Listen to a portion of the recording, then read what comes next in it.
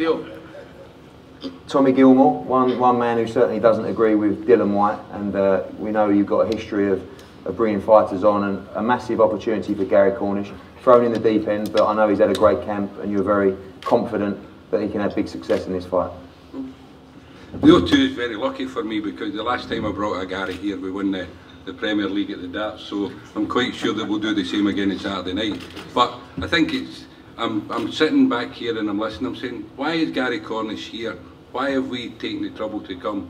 Because I'm sitting listening to Eddie and I'm listening to Adam Smith about programmes to do with Anthony Joshua. They've just totally written him off. We have had no contact at all with Sky, and I think when I look at it, it's been totally disrespectful all the way along to say that Gary Cornish has had no chance. For somebody who has never lost as an amateur or as a professional to be totally dismissed in the way that he has been, I think it's something that's brought shame in the promotion.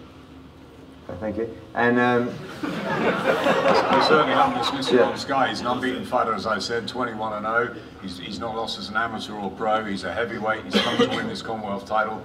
There's no disrespect from our side at all. Well, it's the first time that I've been involved in a top of the bill fight with Sky where they've had no contact for people to come and film the boy in training and to interview him. And that's where I kind of take umbrage at this. You know, I'm glad that he's been given the opportunity, because it's a massive step up in class. It's to claim, as we hope we will do on Saturday night, to claim a scalp like Anthony Joshua. I think it's, you know, and let Gary move on. But I think that if it's such a mismatch, why are we putting it on? Listen, he's going to get knocked out either way. If you beat Anthony, I'm going to knock him out in December. So either way, he's going to get knocked out anyway. So he'll get knocked out one way or another. It's as simple as that. talking about the fight, Tommy, obviously. Talking about the fight, I think it is a great opportunity for the two of them, for Anthony and from Gary. I mean, Anthony, as I said at the previous press conference, Anthony has done marvellously well, and we've been so proud of him as a Brit to have went on and won the Olympic gold medal. You know, he's come along and he's been brought along in a similar fashion to the way that we have brought Gary along.